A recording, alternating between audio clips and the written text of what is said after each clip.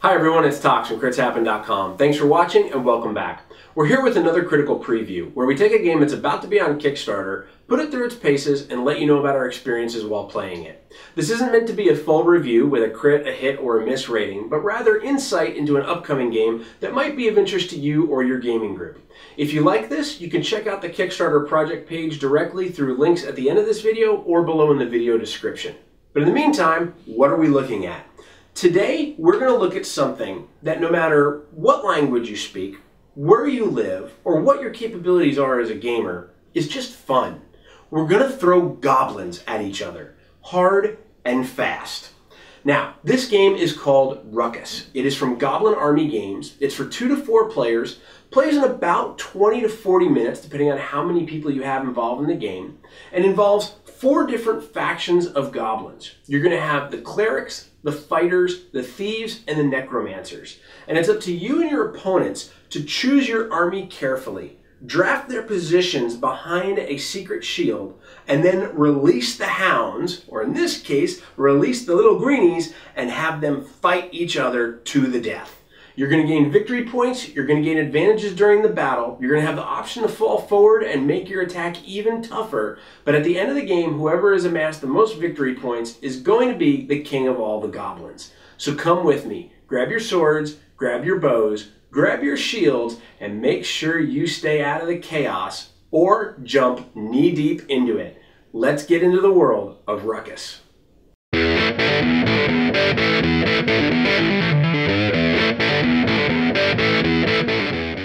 So here you see everything that you get with Ruckus. You get 4 player screens, which we'll talk about how those get used in a second when we build our armies. You get some kicker cards, which are going to help you throughout the gameplay to gain those and make an impact in the game. You're also going to get victory cards, which is what the primary thing you're going to be fighting over the game in. The victory cards will also determine the number of rounds you play in the game and what it is you're actually fighting over. And then you have 4 factions of cards. You have the thieves, the necromancers, the clerics, and the fighters, and each one is designed to be very different. In addition, you have some victory point tokens, which don't necessarily just equal points. They will at the end of the game. However, throughout the gameplay, they have the opportunity to add to your attack or to add to your damage, and also add to your health and your strength and things like that. You also get a really cool little first player token of this happy little goblin who's so happy to be on the field and then probably will die because some bad things are going to happen and chaos is going to ensue. And then you get a couple of wooden cubes that are used to both track the damage on units and also track activated abilities. Now, the idea of Ruckus is very simple. Each player is going to pick a faction. You're then going to build your army based on different types of setup rules, and you're going to then send your army into battle to deal damage to the other army and hopefully gain victory points and win the game. So let's show you real briefly in a 2-player setup how that gets done. So here you see a 2-player setup where one player, who's playing the thieves, has already put out his army behind the battle screen, and we have the camp set up. The camp consists of the kicker cards, an upgrade deck, which is a mixture of all of the remaining cards that you haven't chosen for your armies. So in this case, one player is playing the necromancers and one player is playing the thieves. Therefore, there are both necromancers and thieves in that deck to potentially upgrade to, which means, yes, if you're the thief player, you could gain access to some necromancers, and if you're the necromancer player, you could gain access to thieves. Remember, these are goblins, chaos ensues. You then have the victory point cards. Now in this case we have 5 laid out. There are 4 in this stack with the top one face up, and then the main one showing us what we're fighting over. This one is the G1000, and it says when you win this card you gain 1 VP token, so you would take one of these. Then it says when you draw this card, play it as a unit, and you'll notice that it has this little arrow and it has this health, which means it's going to help you in battle as well. There's 2 main types of damage that some goblins do, or that the goblins will do inside of Ruckus. The first is ranged, the second is going to be melee, and the melee is a little like POW kind of symbol or that explosion symbol. Now, the way this works is I'm going to play through as the purple player, as the necromancer. I have to draw cards from my deck, so in this case I draw 5, which is my maximum starting, and I have to start to look at my cards and determine what is the best layout. Now, the layouts in Ruckus are very simple. You have 5 cards that you can field onto the battlefield at maximum. There are going to be recruit abilities that could potentially bring more out, but in this case we're just going to talk about the basics of army setup. You have 3 imaginary rows in your army.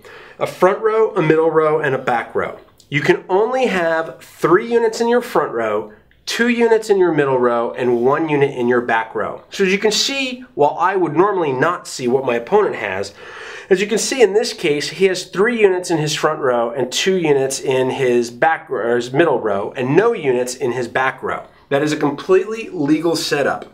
I could not, however, do this, where I have 2 units in my back row and 1 unit in my front row. Now, maybe I decide that I want to put 3 guys in my front row who are all going to do melee damage, and I'll explain a little bit more about that in a second, and then 1 guy in my second and 1 guy in my back row. That is a perfectly legal setup. You do not have to have 3, 2, and 1, but 3, 2, and 1 is the maximum of what you can set up. Now, once people have chosen what goblins to put in what row, that is when the chaos and the insanity ensues. Now, you will remove your screens and each player will see what the other player set up. Now let's talk a little bit about damage. We talked about melee damage and range damage. Range damage deals damage to the front row of an opponent's army, no matter what row it is in. That means, for example, I have this card, Fever. He has 1 range damage. He would do that range damage to the front row of my opponent, whether he was in the front, the middle, or the back row. So having ranged in the second and third row helps you deal damage to other players' front rows. Now, melee can only happen from the front row to the front row. Now, I know immediately what you're thinking, because this is what I was thinking. Is it a case where you just pick who attacks who? No. And is it a case of you pick who defends against who? No. What happens is each player, after they have the ability to use activated abilities, which we'll talk about in a second as well, each player adds up the amount of damage they could do. In this case, I have 3 goblins in my front row that all have the capability of dealing damage to my opponent's front row. I would add up 1, 2, 3, 4 possible damage to that front row. But in addition, I have Fever, which is a range damage, which adds 5 to my total output of what I could deal to my opponent. Now let's take a look at my opponent's damage output as well. He has a Sneaky, a Zeke, and a Jerry in the front row, all with melee abilities. 1, 2, 3, 4 possible damage. He has a Jerry in the second row as well, just like this card. He has 1 melee damage. However, he doesn't get added to the total amount of damage because he's not in that front row capable of dealing melee damage to the characters technically in front of him on the battlefield. So Jerry here is not going to be able to add his damage to the combat that we're about to have. So my purple team would be taking 4 damage. The black thief team would be taking 5 total damage. The way that works is really simple. If I'm the thief player, I'm going to take 5 cubes from the stash here, and I'm going to put them on my front row as in any distribution I want until people are going to be dead. And what that means is, for example, Sneaky has 1 heart, so he's going to take 1 damage and he will have been considered defeated.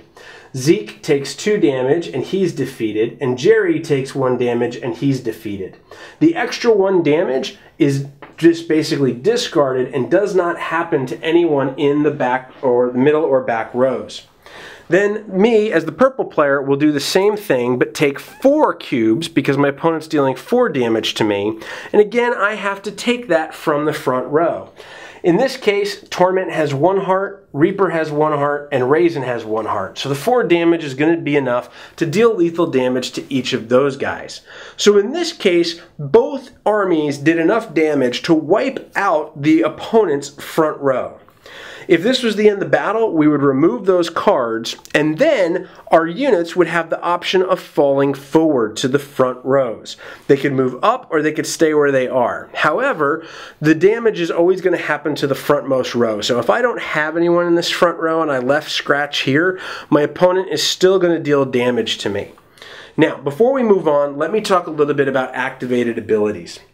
For example, Torment has an activated ability, which you'll see down here by a little box in the left-hand corner. He says, discard one active unit, not this unit, to deal 2 unblockable damage to the opponent's first row. Now, let's backtrack and presume that we have not had all of this damage like I just showed you and how it was applied. If we're back at the beginning where we've removed our screens and we've shared with each other, here's what we have. From this point, the first player, let's presume that I as the Necromancers had the first player token, the first player gets to activate one ability in his army. And this is where you have to choose very, very wisely. Let's say I saw from what we see on the battlefield right now that I can deal 5 damage and my opponent can deal 4. But I want to find a way to make sure I don't take all that damage. Well, I could use Torment. I could go ahead and put a cube on his square to show that his ability is activated for this turn. Then I would discard a unit that's not this unit, so perhaps I would discard Scratch, and I would deal 2 unblockable damage to my opponent's first row. That means that my opponent has to immediately take 2 damage unblockable. And what that means in his first row is he's either killing Zeke with 2 damage, or he's killing Sneaky and Jerry with 2 damage, or he's killing Sneaky or Jerry and having Zeke absorb the last damage. It's up to the defender where they put that damage. Now what that means is, if this is what they did, that means Jerry is gone and discarded, and now I'm dealing 5 damage and my opponent is only dealing 3 damage. So there's a lot of things that are going to happen in Ruckus that give your armies are going to give you abilities to have effects. Now on top of that, you're going to be able to chain things together. So for example, when I discarded Scratch, he says reaction. When this unit is discarded, opponents take 1 unblockable damage. So that means they would have to take another damage. Now you'll notice with Scratch, it didn't say front row, so the opponent could put it in one of his back rows. However, the hugeness of that combination is everyone only has 1 health left. So he'd have to either kill Zeke or kill somebody else. And this is the way that Ruckus unfolds. You build and plan an army, you then unveil that army, and you start to use abilities that will impact the capability of dealing damage on the battlefield to each other. Now, let's presume that we play this out. Let's presume that this player put that on Bang and he destroyed Bang. Bang says when this unit is discarded, opponents take 1 unblockable damage. So carrying a bomb is a bad thing in battle, but it's even worse for the people around you. So Bang would go off and my guys would have to take a damage. Maybe I say, you know what, I'm going to put one on Fever because he has 2 health and I don't want to kill anybody else. Then at this point, all of the reactionary things are done from my 1 major ability from Torment and Scratch being discarded as well.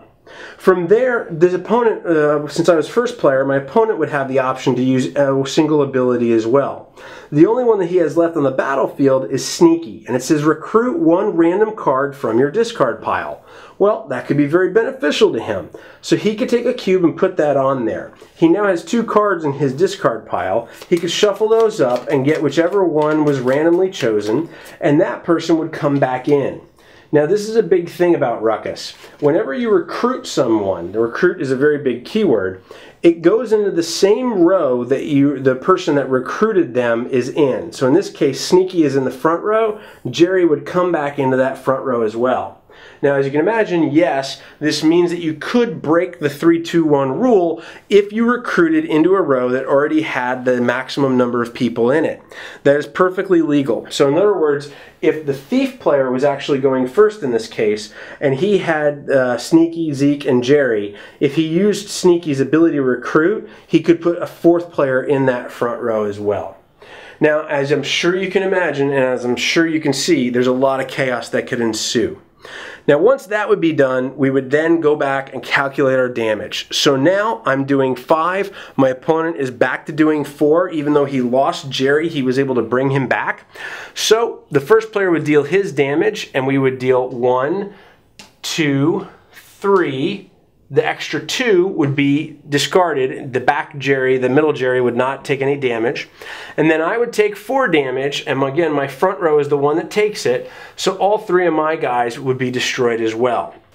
Now from here, once damage has been applied, you're going to remove characters from battle, and anything that has reactions are going to be able to trigger. So for example, my guys would all remove their cubes, put them back into the main supply. Torment would be discarded, Reaper would be discarded, and then Raisin has a reaction that says when this unit is discarded, recruit one random unit from any opponent's discard pile for this round. That means I could take Bang directly from my opponent and put him in that front row. Then I also have the option to fall forward. If I want, I can move my units forward. Now I can do so, but I have to still remain with the 3-2-1 rule. I can't have more than 3 units in my front row, 2 units in my middle row, or 1 unit in my rear row. On the thief side, he's just lost his Bang. All of these guys end up dying, and then Jerry moves forward. Now, Jerry says to reaction, when you play this card, recruit 1 card. We did not do that in the beginning because I'm dumb and I forgot about it. But essentially what that means is when you're playing him and revealing him from your screen, you would add more units to the battlefield. That may have actually had a determination on this battle, so I apologize for not doing that, but I think we've given you a really good idea of how Ruckus moves. From here, we would battle again with the characters that are remaining on the board. So winning that first battle in the war is really, really valuable. Now, if everything played out and the Necromancer player won this round, then they would gain this card. And again, the G1000 says when you gain it, you would gain a VP. You would look at the token. In this case, it is a melee token. This allows me, once per turn, I can use 1 token to add to my army. So if I have this at the end of the game, it's going to be worth victory points. Or if I want, I can add it to a character to add a melee damage to that character. There's going to be several others that have victory points, that have hearts, that have range damage. There's going to be several different things that they could be used for. But the nice thing is they can be used for victory points or to help you throughout the gameplay as the game moves on. And then again, you're going to put this in your discard pile and it says when you draw this card to play it as a unit. So you're going to be able to get that as well. Again, there's 5 cards in the victory card pile. The next one would come out to be active. The next one would flip over so everyone knew what the next thing was you were playing for. And the nice thing is anybody that's left on the field here at the end of fighting is going to stay on the field for you. So if at the end of this fight, let's say that Jerry was gone and Bang was gone and Fever was up here and he was the last one that survived. We each draw 5 cards and we're going to play our people down in front of our screens again. I'm only going to be allowed to have 5 characters, so I may end up with 1 card in my hand that doesn't get used, and vice versa, I may not want to. There are going to be times throughout the game where you may not want to field all 5 of the cards that you draw, and you may want to save them for later turns as well. Lots of options, lots of possibilities inside of Ruckus. So that's Ruckus. I personally really enjoyed Ruckus. This is a game that took me by surprise. When I sat down to play my first game, it was a 2-player game. It took us about 15 to 20 minutes, and it was something that I started to scratch my head about going, is this really going to be fun with 3 and 4 players? And I can tell you confidently, it is ridiculously fun with 3 or 4 players. The way the game moves is the beauty inside of the game. You're only going to have so many cards that you get to choose your army from and then have to put them into the right position. And you have to balance, almost like in a war game, what you're going to use for offense and what you're going to use for defense. Because everything happens behind this screen while setting up your army. You don't know what your opponents are bringing to the battlefield. So you could set out 5 characters with abilities that you feel are going to make you very offensive and help you out in the battle. And then the minute those screens get lifted, your opponent has something that is going to immediately impact you and you have to make an adjustment to. So you have to think when you're putting your army together, how much offense do I want to push forward? How much defensive type abilities do I need? And more importantly, do I have anything on the field that could help me adjust if my opponents do something that's completely unexpected? And I loved that. It felt like if someone took a highly complex army game and simplified it as much as possible and putting it into a really almost portable package to be able to play almost anywhere. The fact that it has a very small footprint is really, really nice. The fact that you can play it 2 players very strategically is really cool.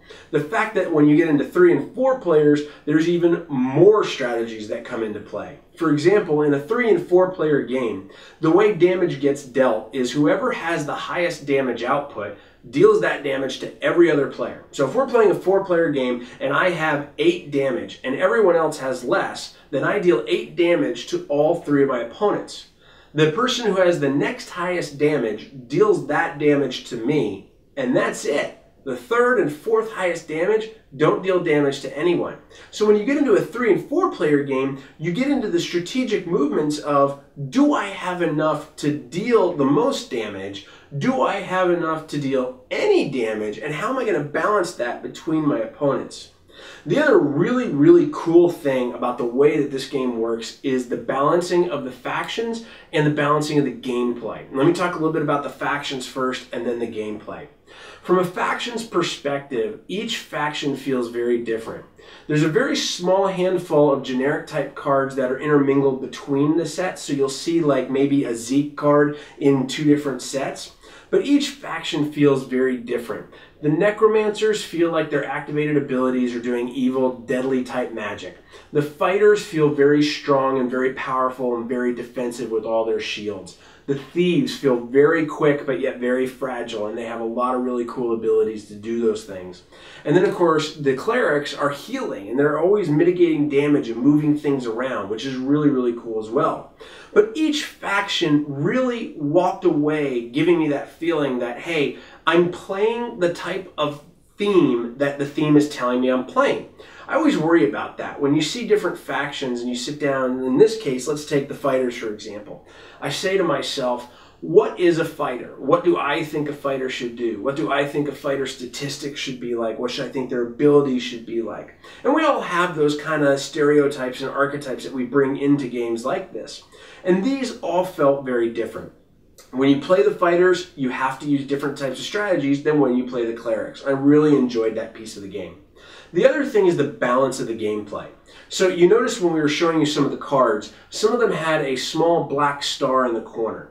There's 3 different ways that you can actually set this game up. There is a way that you can pick all of what they call the starting cards, which have those stars on them, and say, this is what we're going to start with. We're going to put everything else that's left over into that draft pile and what you're going to use for your upgrade pile, and then you're going to go. Then there's a way that you can start with a certain number of cards and draft which people from the faction you put into your army based on points, and then you're going to put the rest into that upgrade pile. And then the final one is like this full-on crazy massive combinations of things that can happen draft possibilities. And I really like that because while this game is small in footprint and small in size, it gives you a lot of replayability options. And it gives you options to teach it to new players with a more simplified version and a really elaborate version once you get more experience with the game. And that was really cool. So at the end of the day, I have really enjoyed my time with Ruckus, and I'm very happy to tell you that we've had a lot of fun playing it, whether it's 2, 3, or 4 players. We've had a lot of fun trying all the different strategies of all the different characters. And probably the only last thing that I need to tell you about is that while everything you see here looks really cool, we always want to make sure that everyone understands this is a beta and prototype copy of the game. It's not indicative of the final artwork or the final product, but if it is something that's of interest to you, you can check out all of the things about that at their Kickstarter page. We'll have a link at the end of this video and a link below in the video description so that you can click on it and go directly there. In the meantime, thank you so much for watching. We hope that you enjoyed this critical preview, but let us know your thoughts and questions. Feel free to leave your comments below on the YouTube channel. You can of course join in the discussion on Facebook, Twitter, and Google Plus by searching Crits Happen or at our homepage at critshappen.com. But until we see you next time, we hope you enjoy all your Necromancer, Cleric, Fighter, and Thieves Goblin Chaos action inside of Ruckus. Thanks so much for watching. Keep rolling those dice, and we hope they're all crits.